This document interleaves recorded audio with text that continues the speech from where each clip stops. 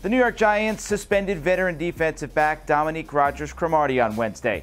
According to multiple reports, the suspension comes after Rodgers-Cromartie left the team following a conversation with head coach Ben McAdoo and general manager Jerry Reese.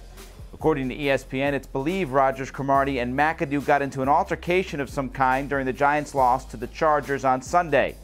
The defensive back has been with the Giants since 2014 and is set to become a free agent after next season.